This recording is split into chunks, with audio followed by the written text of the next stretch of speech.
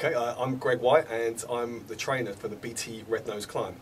So what is the BT Red Nose Climb? Well, it's climbing Kilimanjaro for comic relief, the largest freestanding mountain in the world, and we're doing that with a group of celebrities, including Ronan Keating, Ben Shepherd and Chris Moyles, and from the girls we've got Denise Van Outen, Cheryl Cole, Kimberly Walsh, Fern Cotton and Alicia Dixon. What's my involvement?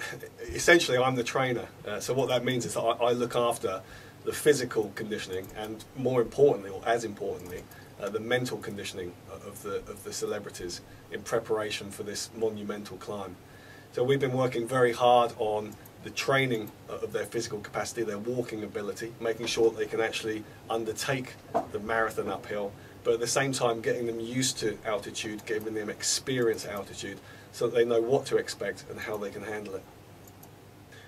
So top tips for small businesses. I think you can learn an awful lot from these type of physical challenges that you can employ in small businesses. The number one tip is planning.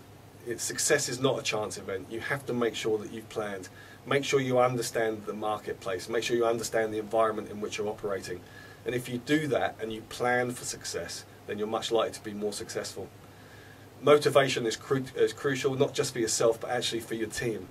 And you have to try and make sure that what you're doing is you're making that motivation intrinsic.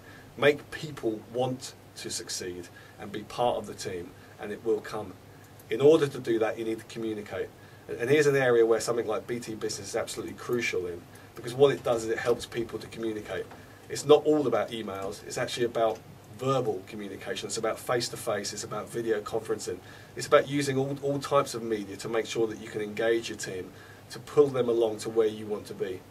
And in that, it really is about the right equipment. If you've got the right equipment, if you've got the right support, things like BT Business can help you with developing that right type of equipment and support to make sure that you can deal with the difficult times. Use expert advice from around you. BT Business is a great place to start for that, and you can be successful even in very difficult conditions. How can small UK businesses contribute to the Red Nose Climb? Well, it's really very simple, and that is go to the website www.bt.com/comic-relief/business, and importantly, while you're raising money, you can also win some fantastic prizes like VIP tickets to take that, a whole host of other prizes, just by getting involved, raising money for Comic Relief. And in doing that, what you can do is you can raise the morale, motivate your own staff in these very difficult times. It's great for small businesses to get involved with the BT Red Nose Climb, because what better way to actually engage your staff, engage your team, motivate your team than coming together and taking up group activities where you can not only have fun, but you can also raise fantastic sums of money for a wonderful cause which is contributing to projects both in the UK and globally. So take a look at the website, take a look at some of the ideas, from the very small to the very large. Everything helps, and raise some money for Comic Relief.